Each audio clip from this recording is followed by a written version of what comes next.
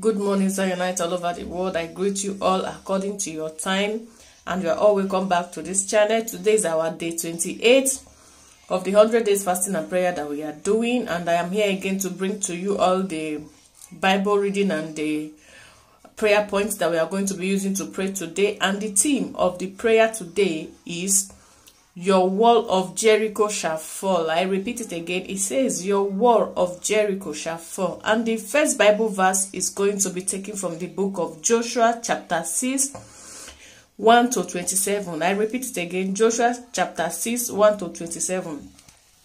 It's only one Bible verse. First, I would like to say sorry for posting this video late, because I know that a lot are using it to pray early in the morning.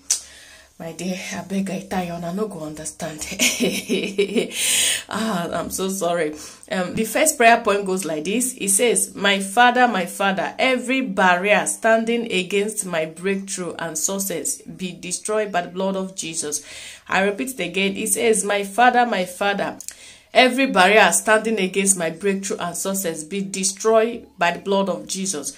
Why prayer point 2 says, oh Lord, by your power, let every evil plan and covenant working against the manifestation and accomplishment of my purpose in my life be destroyed by the blood of Jesus. I repeat it again. It says, oh Lord, by your power, let every evil plan and covenant working against the manifestation and accomplishment of my purpose in my life be destroyed by the blood of Jesus. Prayer point 3 says, Lord, by your power, let your purpose in my life and family be validated by your mercy.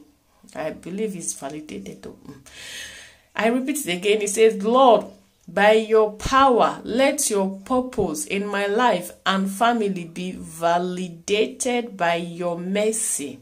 And prayer point 4 says, pray for our spiritual director, Evangelist Chukwuebuka Anozie and Zion Prayer Movement Outreach. I repeat it again. It says, pray for our spiritual director, Evangelist Chukwuebuka and Zion Prayer Movement Outreach. So God bless you all for watching, and I will see you again tomorrow. Stay blessed. Bye.